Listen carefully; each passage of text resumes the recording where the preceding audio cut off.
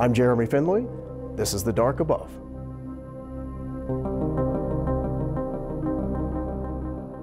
I need to ask you the question. Do you believe in aliens? I believe the people.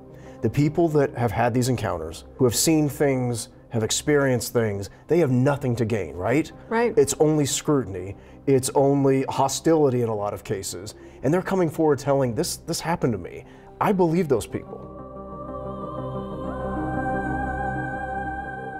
Why do you think speculative science fiction stories are seeing a renaissance? I think what happens with the supernatural and speculative fiction is it's deeply rooted in reality, but then it gives you an explanation of, hey, maybe there's something more. What scares me, JT, and I'll be completely honest with you, is how the events of what I made up in my head are occurring in the real world right now. Yeah. When this book came out, I had obviously in this book written about hurricanes and wildfires and sudden violence. And the book comes out and there's a hurricane in New Orleans.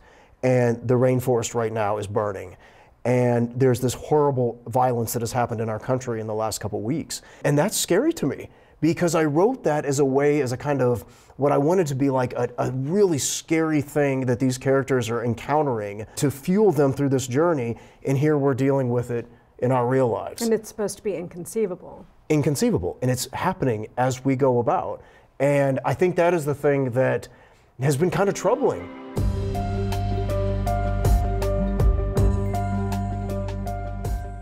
You're a journalist in your other day job. How does it impact your fiction writing? So what journalism has done for me as a novelist is it enables me to be the best thief I possibly can be. I am able to interview people of all kinds of walks of life and study them and get to know them and tell their stories. I can't help but look at how they cry, where they draw strength from.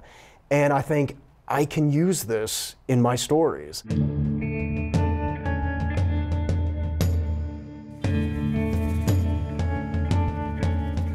Given some of the situations you've experienced and the horrors that you have seen and experienced firsthand, how do you maintain joy in your life?